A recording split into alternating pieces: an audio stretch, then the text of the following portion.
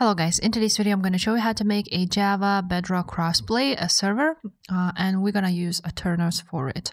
So the first thing you want to do is go ahead to your software. Then you're going to click on Paper Bucket and you're going to install the latest version. After that you want to go to Plugins right there. And here you want to search for Geyser.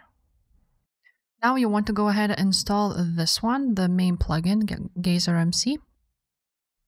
So once you are here, you're going to click this install button right there of the latest version. Now, once it was installed, you're going to go ahead and search for Geyser again. And you're going to install Geyser Skin Manager. To go ahead and install the latest version again. Now, there's a few plugins which you can install, like an extra plugin, to add additional functionality to the game.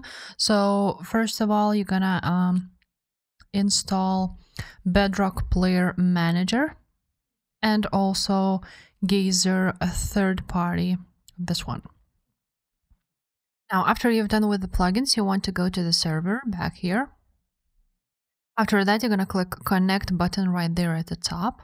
And here you will see your port ID. So you want to go ahead and copy it.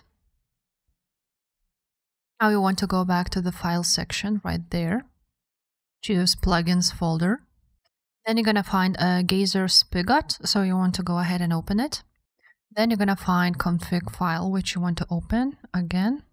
And from here, you will see the port ID, which is as default. You want to go ahead and paste your ID here and then scroll a little bit more. And here you will see another port, which you want to replace with yours.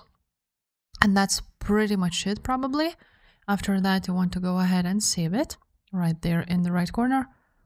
And now you just made your Java-Bedrock Crossplay server. If this video was helpful, make sure to subscribe and I will see you next time. Bye.